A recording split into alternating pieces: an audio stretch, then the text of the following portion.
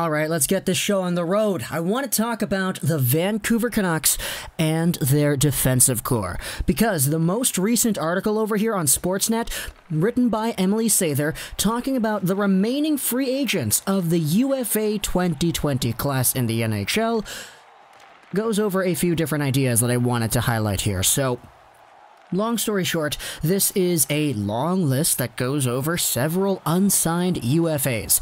Mike Hoffman is on here, Mikael Granlund is on here. This is actually the same list we used in the Detroit Red Wings looking to add a free agent video a few days ago, so forgive me if you see any repetition there, but a few of the actual analysi, I'm not sure what the plural version of analysis is. A few of the different write-ups done on some of these players ignite some ideas within me that I wanted to talk about here.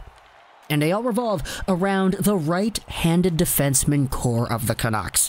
If you take a look at the Vancouver Canucks on paper right now, who do they have on their right side? Firstly, you have the veteran, the experienced, the #1 neck in the league, it is Tyler Myers. Secondly, you have Nate Schmidt, a guy whom the Vancouver Canucks recently traded for, and a guy who honestly is a pretty good NHL player. This guy is very skilled. And then, for the third spot on the right side, you have a little bit of a decision to make. When you used to have Chris Tanev and Troy Stecher, this wasn't a problem. But now, you have an open spot with either a Jordy Ben coming in to fill it because he is a left-handed guy who can play on the right, or you call up your Brogan Rafferty, your AHL star who was absolutely dazzling in the Utica Comet system, and you say, okay, here you go, an NHL roster spot, let's go Brogan Rafferty.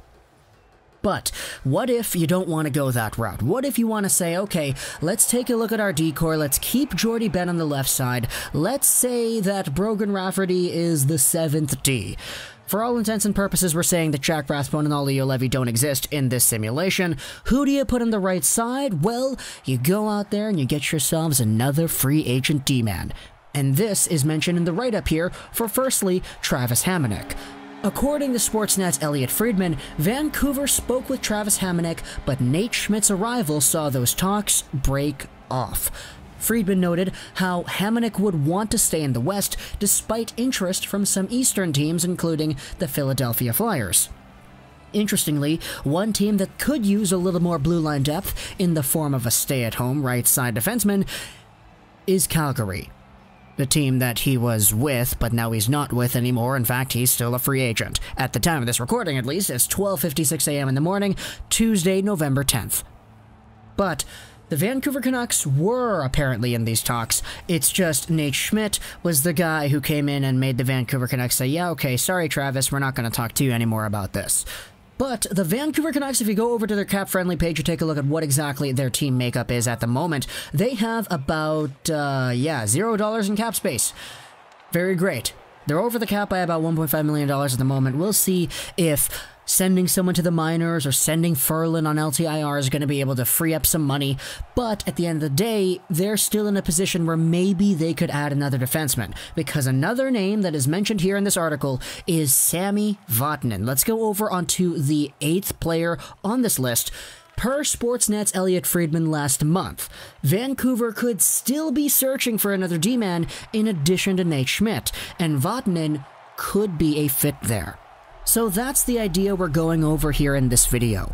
If your right side consists of Tyler Myers, you have Nate Schmidt, and then you have one of the Vatanens or the Hamonics, how could this team look on paper? What does it mean for Brogan Rafferty? What does it mean for Jordy Ben? And what does it mean for Olli Juolevi or Jack Rathbone? Because your left side's already solidified. It's Hughes, it's Edler, and then the remainder of that Rathbone, Juolevi, Ben. If it's not Ben on the left side, then whatever.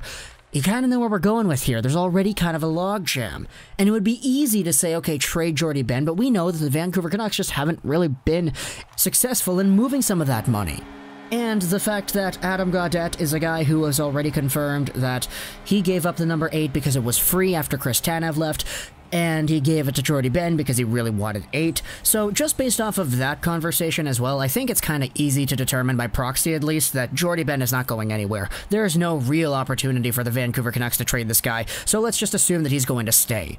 In a perfect world, would I want Jordie Benn to get traded? Yes, I would like to see a decor of Hughes, Edler, Juolevi all on the left side, and then on the right you have yourselves Brogan Rafferty, Tyler Myers, and Nate Schmidt. I'd love to see that. If not, add another right-handed defenseman and make Brogan Rafferty your 7th guy.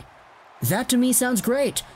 But the fact is, there is a Jordie Benn that kind of throws a monkey wrench into that whole plan. So, even though the Vancouver Canucks on paper could be seen as done, I think you still can make some improvements. If you want to go out there, you want to re-sign a guy like Travis Hamonic, who didn't end up suiting up for the Flames in the postseason, but who is a player who has been proven at the NHL level before.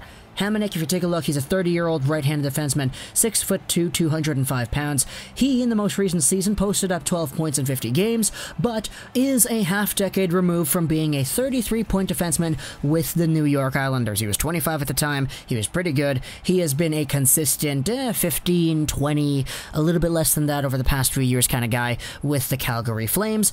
But injury issues aside, he is a fairly solid two-way defender who is capable of playing hockey at the NHL level.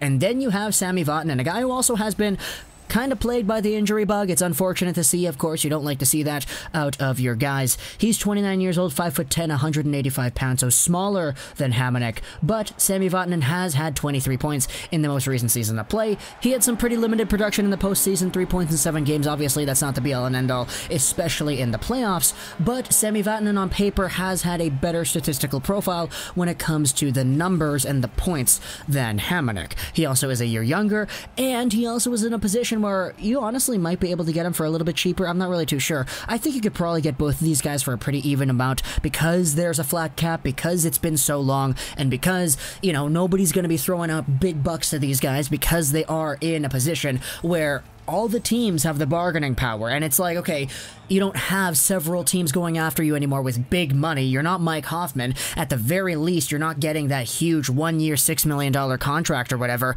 So just take it or leave it. There are a few teams that will have the opportunity to actually shell out the money for these kinds of players if the Vancouver Canucks can move out money, either by doing the LTIR or a trade or sending someone out of Utica. Then we'll see if that is somewhere in the plan. Because they still are over the cap. They still have money to move regardless on what happens with their signings or whatever. They need to do something regardless. So who knows if they have the potential to go overboard with the money they let up and then they use the extra money they free to go after a one-year cheap contract for any of these UFA D-men, whether it be Travis Hamonic, who adds size and pretty nice stability, or a Sami Vatanen who can produce points and who can do so at a smaller stature onto their right side. So yeah, that's a long rant about the Vancouver Canucks. Honestly, if Jordie Benn can just come back in here and play as if he was the Montreal Jordie Benn, then I'd be fine. He was okay in some moments. He had his pretty okay moments. There were some nights where he looked a little bit better than others.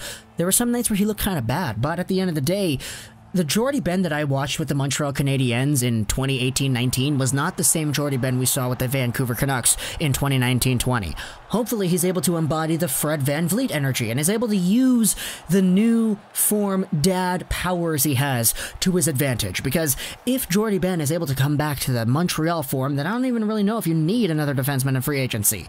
Because there was a more solidified, more sustainable, and more predictable game out of Jordie Benn with Montreal. It's just a lot of those qualities kind of fell out the door after he suited up for Vancouver, and I guess you could say the same thing about Tyler Myers too. Myers was a pretty good point producer back with the Sabres and the Jets, but then he came to Vancouver, and what happened? Nothing. So yeah, you know, hopefully we can get some good production out of these guys, and I know it's not even just about points and only the points, but at the end of the day, Tyler Myers has a $6 million AAV contract, and if it wasn't the Canucks that gave him that contract, it would have been some other team. So, who knows? If this guy is able to get back up to 30-point pace like he was with the Jets a few seasons ago, then that'd be great. If you do the math on what Tyler Myers did with the Canucks in 2019-20, that's a 25-point pace. Yeah, that's not the 36, 31-point defender we thought we were getting, so who knows? I mean, he had 48 points back in his rookie year in 2009-2010. He hasn't matched that since, but, you know, there's potential there. If Jordie Benn and Myers can just get better, then we don't need to get another D-man, right? But, you know, if we're just taking a look at how they played in 2019-20 and we assume they performed to the exact same standard, then yeah, add another D-man, or give Brogan Rafferty the chance, I don't know. Oh boy, we made it to 10 minutes? Holy, this has been a long commentary. I'm just rambling on at this point. Talk to me in the comments what you think about the Vancouver Canucks decor. I hope you enjoyed this edition of that Trolls 99. And bye.